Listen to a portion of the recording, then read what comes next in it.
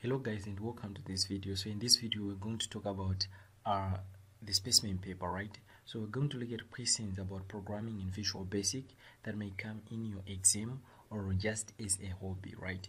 And so remember, this video is sponsored by Crowdlearn. So go on to crowdlearn.co.zw to purchase courses that have to do with programming. So let's get right into it, right? And so the first question, remember, this is Zimsec, this is computer science, this is the specimen paper, which is the standard paper Zimsec has given us, right? And we look at the distribution of the marks and we see that programming accounts for 50 marks of the whole paper. And so it means if you are comfortable with programming, you can be able to actually have an A for yourself.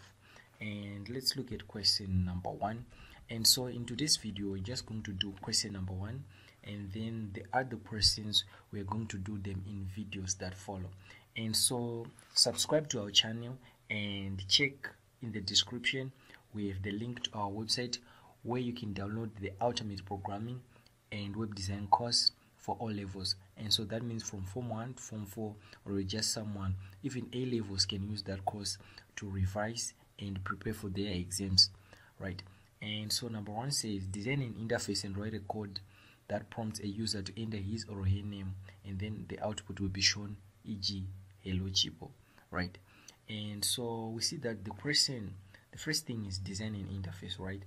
And to do this we're going to use Visual Studio Code, and in this tutorial I'm going to be using Visual Studio, right? So Visual Studio, I'm going to be using Visual Studio 2019, and this is Visual Studio 2019, right? So I've already created my project, and if you are not familiar with how to create a project in Visual Studio, you just come here on File and New, and you come here on Project, and you have to select a Windows Forms app to have this interface, right? And so let's go back to the question, and the question says create a program, right? And write code that prompts a user to enter his or her name. And so that actually means we need a component that allows the user to enter their name, right? And so in this case we come here on our toolbox, that is our right, and we come here and we search the toolbox and we say we want a text box, right? So that the user enters their name here.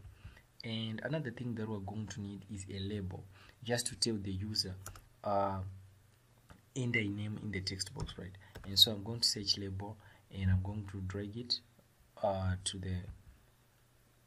the form, right? And so forgive me with that. And so you see that we have our label, we have our text box, right? And let's go back to the question again, and you see that the question says it should prompt the user, right? So if the user enters a name, it will say hello name, right? So if the name is Chipo, it will say hello Chipo. And so we need a component that will initiate a process, right? So as for now we just have a label and a text box, right? So the text box takes in the name, and we need something that will actually execute the process of showing hello whatever name that is entered, right? And so to do this we must have a button. So a button is it's handling the event, the click event, right? And so before going further, I think we should name our components, right? So if I select label and go to our properties, so you can just select label and right click and go to properties, and we already have our properties window, right? And so I want to change the text that is written inside of the label, that is the text that is shown on the form, and I want to say enter name, right? So this is like a guideline to a user, right? And also I want to change the the name of the object, the name of the label. So the name is actually label 1, and I might want to call it LBL, name for convenience sake, which we will talk about in the next videos that follow. And I'm going to select my text box, and I'm going to resize a bit. After resizing, I'm going to change the name of the text box. Remember, it's always good practice to change the name of the text box into something that you can remember and something that is related to what the text box does. And so in this case the text box actually takes the name, and so it's going to be txt name, right? It's going to be txt name, and we are done. And let's go to the button. And so we want to change the name of the button to btn name, since it's a button that initiates the name function. And we also want to change the text that is inside of the button that is shown on the form. And so I'm just going to say click, so it's going to tell the user click, right? So basically I can say that our interface is actually been designed. And so the next step is to go and write code, right? And so the code is going to be written in the button event. That's when the user clicks the button, that is when the event should happen, right? So if I come here and I double click on the button, we go to the button event. And so remember, in Visual Basic you have to declare a variable before using it. Remember, we want the user to enter a name. After entering the name, we want the program to output hello, whatever name that we enter. And so this name should be held in a variable, right? And so we shall say dim name is a string, right? Is a string. So here we're telling the computer it should create a memory, right? It should reserve memory for a variable called name, and name should be of type string, right? And so this is basically very important in Visual Basic whenever you're programming. But remember, we want the name to be whatever value that is entered in the text box, right?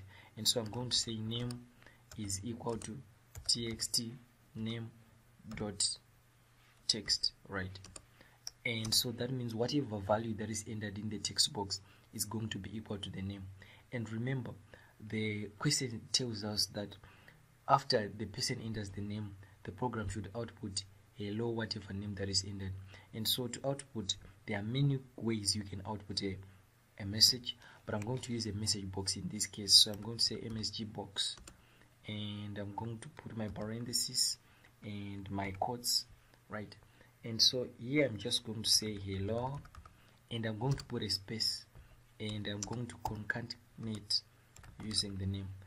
Okay, and so here I'm going to explain a few things. The reason why we put a space in hello is when we say hello name, we want there to be a space between hello and the name, and so we have to put a space inside the hello string, right? And also we use concatenation to add the name, that is whatever value that is entered in the text box, right? And so this is our program, and I think now it's time to actually run and see if it works. And so I'm going to click start. Okay, and so I'm going to minimize this. I'm going to minimize everything. And so this is our program, right? So it's telling me enter name, right? So I'm going to, just as like what the question paper says, I'm going to say cheapo, and I'm going to say click, and there you go, it says hello cheapo, right? So this is basically how we answer that question, right? And so in the next videos that follow, we're going to also answer the questions that follow. And remember, for the full course on programming, Visual Basic programming and web design, there is a description in the link.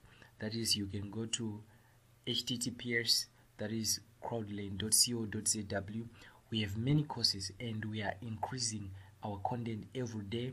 They are quality 1K videos, and so you should go and purchase those videos. They are also cheap, right? And this has been nice, and I will see you in the next video. Okay.